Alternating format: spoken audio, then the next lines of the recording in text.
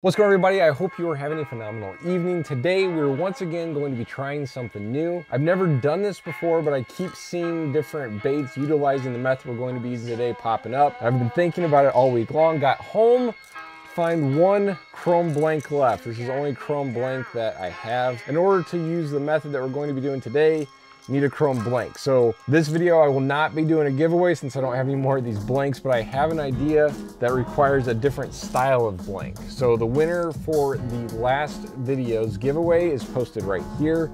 No giveaway on this one, but I promise I'll make it up to you on the next video. I hope you guys are ready to sit back, relax, and watch me try to figure out how to do this. Let's not waste any more time talking, and we'll jump into painting this bait.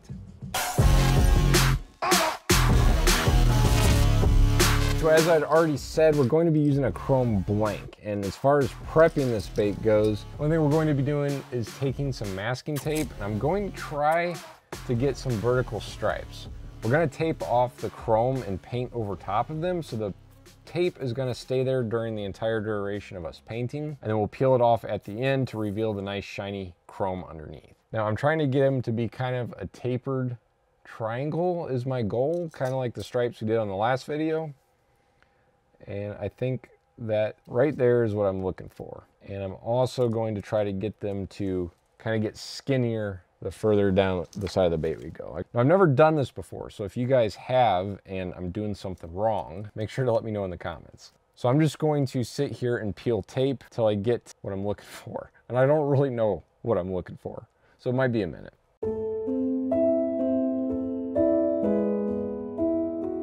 I recommend, if you try this for the first time, just cutting the tape to the shape that you want. I was trying to get it to be like nice jagged edges, which I think I did get, but it was kind of a pain if you're going to be painting a lot of them. First color I'm going to be starting off with is an iridescent red.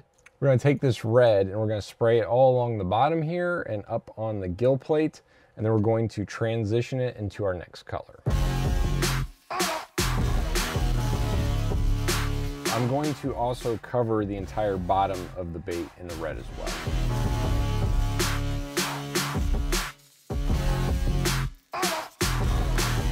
Okay, we're going to call it good right there on that color. I'm going to clean out the airbrush, and then we're going to be switching over to an iridescent turquoise. We're basically going to cover everything that's still chrome and then try to fade it into that iridescent red as lightly as we can.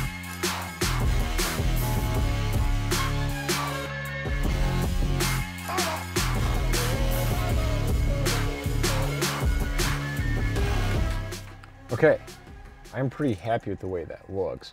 I'm going to hit this with the hairdryer, and then we're going to put on a stencil. You can see that little bit of purple up there, but it's kind of an interesting color, how it changes colors, so we might have to do something with that in the future on another bait. Stencil I'm going to be using blew away with the hairdryer. Oh, there it is. And it's like this ribbon mesh netting. So I'm gonna get that clamped on there nice and tight. I don't know. I'm sure everybody does this. I think I know what I want to do color-wise, but then when I go to do it, I start second guessing. We're going to be using the black at the end, and I was thinking about doing just solid blue over top of it, but I really feel like we could add another color in there. I kind of want it to fade from one color to another. So maybe what we'll do, I was talking about that purple. I've got this iridescent violet, which is a beautiful color. So maybe we'll fade from purple in the front to blue in the back. In which case I'm gonna start with the purple. And I think probably the easiest way to do this is just going to be covering the whole bait in the purple. And then we'll come back and take our blue from the back up as far as we want it on the bait.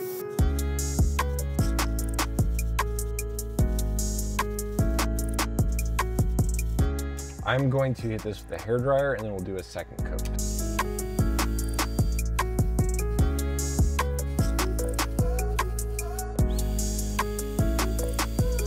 And I don't know if I showed this or not, but it is the electric blue. And I'm going to start at the back being a solid blue and kind of fade it up towards the top a little bit. I always feel unprepared because I am, I guess, whenever I don't have an exact plan for a video. But I hope you guys enjoy these where you get to kind of follow my thought process as I'm painting these. Anyways, going to go ahead and start spraying the blue.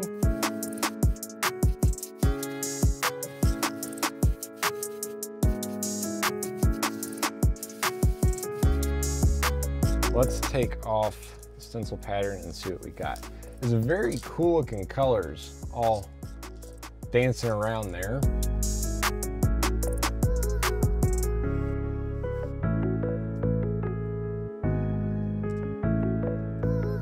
There's all kinds of things happening there. I do think once that clear coat goes on, it's gonna really make those colors pop. Last thing we're going to do is load up some black in the airbrush. I'm going to very, very carefully take the black and try to spray right down the center of where my tape lines are. That way that overspray goes on the bait and most of the black will stay there. Probably also gonna hit the eyes and the back just a little bit like I always do.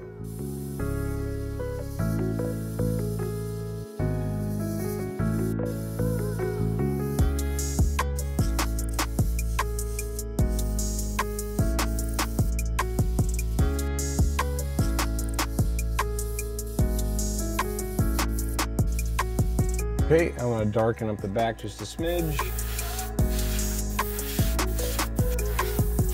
Going to hit it with the hair dryer and then we will take it off and see if I did this right or if we just have a weird looking bait.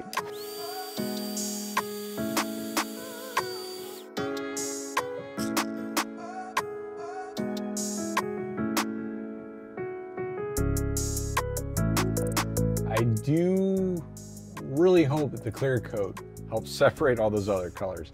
It looks cool, but it also looks really messy to me. When the light hits that chrome different though, ooh. Okay, it's growing on me a little bit. Let's get the other side cleared off.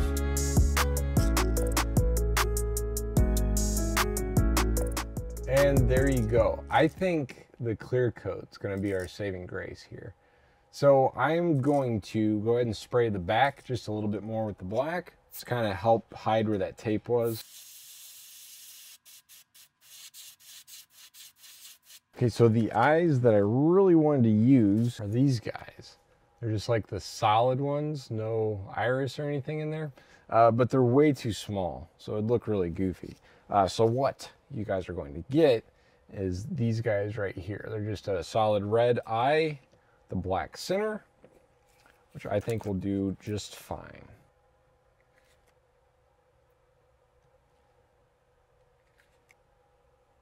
There we have it. My first ever taped off chrome, I don't know what you call it, bait. Whenever the light hits it certain ways, it really, really looks cool. So I think once that clear coat's on there, it should look pretty sharp. It'll help really brighten up all those other colors. So you guys let me know if you think this bait looks cool or if I absolutely messed it up. If you don't like it, you can go ahead and throw a poo emoji in the comments below. If you do like it and you want to see more, make sure to let me know. Like I said at the very beginning, I have another idea that I think will look pretty cool, but I got to get the blanks ordered for it. So I'll definitely do another chrome video unless there's more poo comments than no poo comments. Thank you guys for watching. I'm going to put some clear coat on this. Hopefully it'll look a little bit better, and then we'll take a look at what she looks like all finished up.